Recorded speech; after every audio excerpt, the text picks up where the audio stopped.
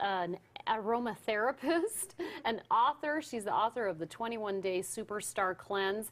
Rainbeau Mars is visiting her Colorado hometown this week, and we asked her to stop by the Colorado's Best studio to show us how to plant the seeds of health and wellness in our own backyards. Yay, Welcome so good to see you so again. much for having me back. I love you, everyone here. So thank you, everyone. Good We've morning. known Such a Rainbeau beautiful for energy, years. yes. Yeah, she's come on the show quite a bit. You're such an expert at everything, you know, that's health and wellness and fitness as well. So you say it's time to get off the grass. Get off what does your that grass. mean? What does that mean? Well, the lawn actually came about because in England it meant you could afford an outside doctor. So it was a status symbol, and right now 1/3 of our nation's water goes to watering the lawn. The gas that we're using is polluting the air. We all know about carbon poison in the air at this point.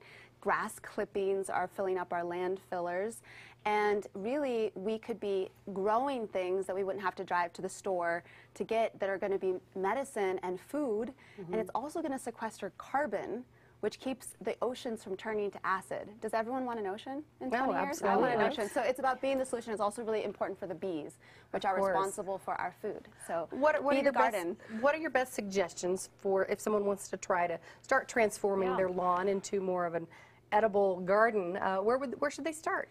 Well, you start with whatever you have. I've actually done it to 3 homes, and you start with not having your grass. You can actually, I mean, I love grassy places sometimes to chill. A good option for that would be clover or barley grass, things that are edible and that the bees love. But taking out your grass with, you can also hire an edible landscaper to help you. I'm not saying that everyone has to do it on their own. I definitely didn't do it all by myself. And then the next step is you put compost down. So you can buy compost in the beginning from a store where you get organic compost. Compost is the soil with the micronutrients, with the minerals that are so depleted on our earth that we are depleted. So starting with a layer of compost, then you put a drip system down. Again, that would be, you would need help with that. But that reduces 80% water consumption instead of sprinklers.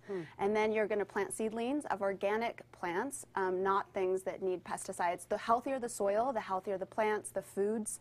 And you can also obviously plant seeds, and the seeds go right next to the drip irrigation system. She makes it sound easy? so easy. I know. I'm like, I am going to need help with that. But am I reading this right? You say, why should you plant weeds instead of removing them? Are you serious? I'm so serious. God, Why? we have it all wrong. Mother Nature is an incredibly intelligent, I mean, we get everything from her, all of our food and medicines and plants, and she knows what we need a lot of. And dandelions are the things that people are pulling out and spraying, and actually it's the best diuretic. It's good for the liver, it's good for depression, it's good for anger, it's very high in protein, super nutrient rich. And we keep trying to get rid of them, and we're actually spraying things that are not just killing the bees, but also the worms. And again, the bees are pollinators, and so if they die, we're not going to have food. So we want the dandelions. They're actually like, they irrigate the soil. I have a whole spread of it. I think we're going to go a little bit more into wild edibles. I hope so. Let's do it. Well, okay. Well, so dandelions, nettles is something that we're always trying to get rid of because it stings you. And I'm going to be so brave to pick a nettle.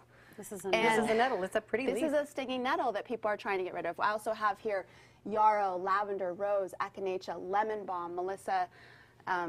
It's also good for depression. So these are the types of things that we could be growing, not using our gas to go to our car and get our medicines, our herb teas. You could also be growing foods like kale or tomatoes. And every time that we are regenerating our soil, we're creating photosynthesis. There's actually like a delivery system where the worms are drawing carbon out from through the plants into the ground. So this helps sequester carbon. But okay, onto nettles. This is a form of, it keeps us away. Our topic today was beauty. So this is, well, maybe Beauty help and you wellness. avoid. I wish we had more This time, might help Rainbow. you avoid injections. So nettles is also good for blood building. It's good for Right. breastfeeding. It's good for iron. A lot of things. So Lemon many balm is wonderful good for things. And she gave me a wonderful drop because I have this terrible cough. Yes. And Yes. what was that made of? That was On Guard, which is clove, cinnamon, eucalyptus, and rosemary. It's doing its work I'm already. sorry, our show's ending, so but good, Rainbow, So it's she all has, about, the weeds living and Yes. getting off the grass. all right, she has a special offer for Colorado's Best viewers. Go to our website.